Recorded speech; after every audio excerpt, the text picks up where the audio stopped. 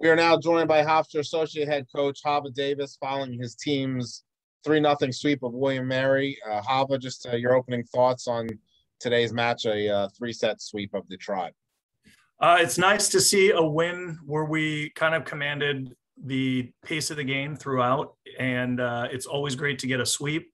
Doesn't matter who your opponent is, and it's also nice to send Emily out on a high note. To start, you had two real strong offensive showings, but really the key to today's match was your blocking, especially in that third set. Can you just talk about your blocking in the match overall, and particularly in that third set?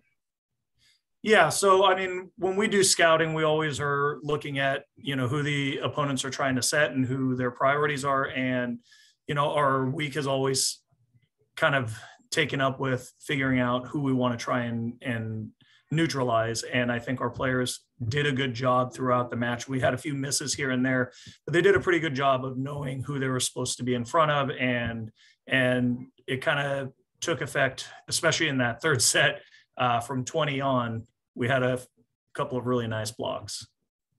And we'll go to the questions now. Our first question is from Kayla. Go ahead.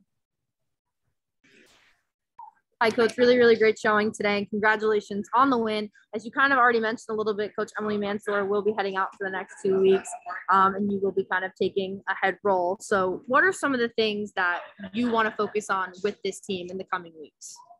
I think it's just continuing to improve and mature. I mean, we have a really nice group of players. There's some great athletes there. Their chemistry is great together. So it's more about just continuing to nurture and develop the relationships and the system and get everybody working on the same page.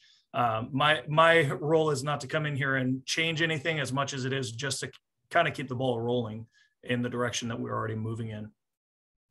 Our next question from Eddie. Go ahead, Eddie. Hi, Coach. So two really big offensive players today was Anna Martinovic and Florencia Wolkowicki, each finishing with 13 kills, and they both, really improved on the errors. They only had 5 combined errors. How can you talk about, the combination of the two and, what impact they can make going forward? Sure. So I think it's a really interesting and fun duo or tandem of attackers. And the reason being, Anna is not really known well for being a power attacker. She's very crafty. She has a lot of shots. She moves the ball around the court quite a bit. And then Floor, who is pretty new to everybody, is just an absolute hammer. She just hits the ball hard. And that's kind of a good 1-2 punch for us is, you get one person who just hits the ball hard, high, deep, and the other one kind of makes the defense have to work. And it's a good dynamic because it keeps our opponents kind of off, on their heels and off of their toes and trying to figure out what they should be defending. Kayla, go ahead. So obviously the way that the CAA has just kind of been working this season is that you guys are going to play William & Mary again tomorrow back at home. What are some of the things, obviously they were in it a few times in the second and third set. They had a lead by 5 points at one time. It was back and forth a little bit the third set. What are some of the things that you guys are going to look to adjust from your play today that they kind of really gave you a hard time with? I think we're going to try to be a little bit better with our serving and passing. That's the most important thing. And this is something we try to preach to them all the time is win the serve and pass game. You take the other team out of system by serving well, it's your advantage. You pass well and you're in system and you can set a number of hitters, it's to our advantage. And so I think that's what we're going to stress more than anything. They're a great coaching staff. It's a good team. We know they're going to make adjustments. Part of our job as coaches is trying to anticipate what they're going to do and prepare for it. And, we'll sit down and put our heads together and try and figure out where we think they're going and make adjustments from there. Hava, Sarah Pierre back in the lineup today and obviously immediate dividends on the blocking end, 11 blocks again. Why is she so dangerous in that area?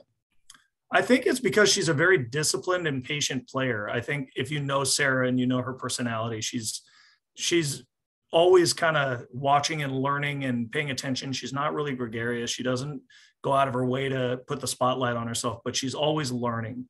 And, we've spent a lot of time this year with her and the other middle blockers just looking at this is what the offense does. This is what the hitters try to do. And let's see if we can take that away from them.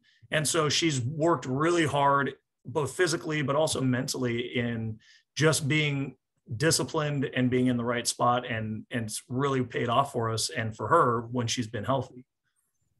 Any other questions, Kayla or Eddie? Hava, thank you very much, and we'll talk to you again tomorrow. Good luck.